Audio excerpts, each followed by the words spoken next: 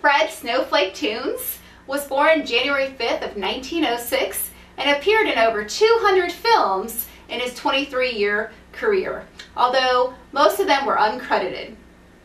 His serial career started with The Galloping Ghost in 1931 and The Hurricane Express and The Lawless 90s in 1936 with John Wayne. He signed with Republic Pictures and appeared in Hawk of the Wilderness in 1938 and Daredevils of the Red Circle in 1939. He worked for Columbia in Woman Haters in 1934 and Sockabye Baby in 1942 with the Three Stooges, and Way Out West in 1937 with Laurel and Hardy. He also worked in some Preston Sturges comedies, Remember the Night, Christmas in July, and The Palm Beach Story.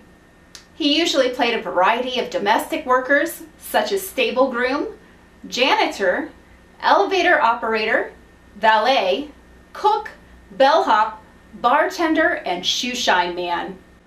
He actually ran the shoeshine stand at Republic Studios. He later died of a heart ailment February 13th of 1962.